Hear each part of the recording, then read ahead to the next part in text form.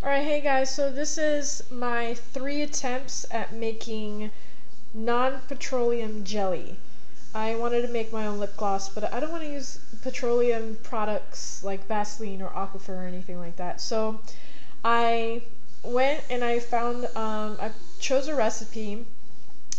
To make non-petroleum jelly, all you need really is 2 ingredients, beeswax and a carrier oil. I chose castor oil because a lot of people have been saying that that's the best one to get a more jelly-like consistency.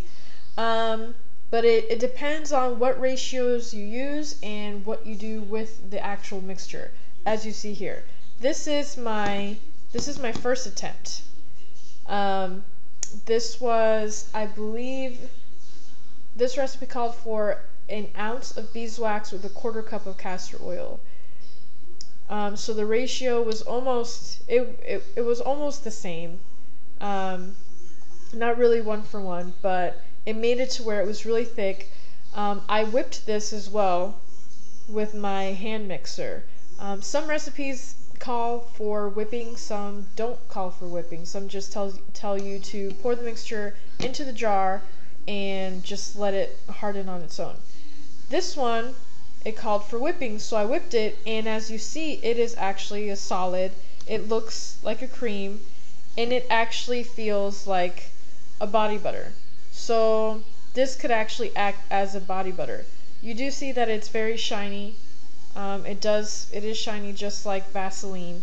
So, because it is an oil, so it's just oil and beeswax. So all these will work, just like Vaseline. Helping with dry, chapped lips, protecting and lubricating wounds and cuts and things like that. So that was my first attempt. So my next attempt, because I thought that the ratio wasn't quite right on this one, so I chose this ratio. This is actually the same from the same batch. This is 94% castor oil, 5% beeswax, and it called for 1% of vitamin E. I didn't have vitamin E, so I just put 1% of sweet almond oil. So it came out like this. I whipped it because I thought it called for whipping with a hand mixer. So I whipped it, and as you see, it is a solid. It doesn't come out. It's like a salve or a balm. That's what it looks like, but it's actually creamy too, just like this one. It's actually a little bit more creamy though. So, but it's the same. It's not, jelly-like or anything like that. So what I decided to do is I had filled both of these jars. Both of these jars were like this.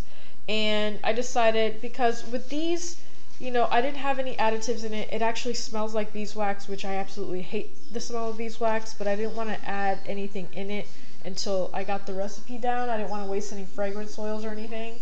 So the good thing about this is that because it's such a basic recipe, you don't have to worry about burning off fragrance oils. You could always remelt it and do it again if you need to add more carrier oil or add more beeswax to change the consistency to what you like it.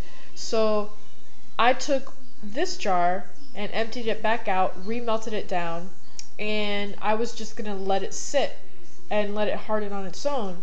Well, when I reread the directions, it didn't say to whip it with a hand mixer. It just says to whisk it. And hand whisking it is completely different than whipping it with an actual machine.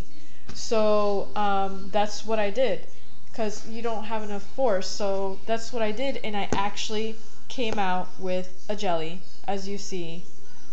This has been hardening for a couple of hours. This is as hard as it's going to get, and it is actually a jelly. And it's, as you see, it's not like a white base or anything. It is a little translucent, and you see how it is like Vaseline. It's a little bit more runny than Vaseline, but it is pretty much like Vaseline. So what I'm gonna do from now on is I'm just going to hand whisk it. I whisked it for like 5 minutes. It says to do it for like 10, but I didn't want to whisk anymore. So I whisked it for like 5 minutes, and this is what I came out with. So this is definitely more like a jelly. I will end up remelting this batch and doing the same thing so I can get 2 jars of this. And I will put, fragrance oil in it. I'll probably just put, essential oil. Probably just put lavender in one, because I do want to use one for my son, and he has sensitive skin, as well as my husband. I'm the only one that doesn't have sensitive skin. And this one, I'll scent it with whatever fragrance I want, since I could use anything.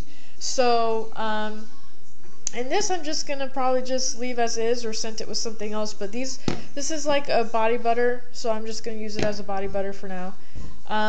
But yeah, this is my 3 attempts to making a non-petroleum jelly, and of course, 3rd time's a charm, apparently.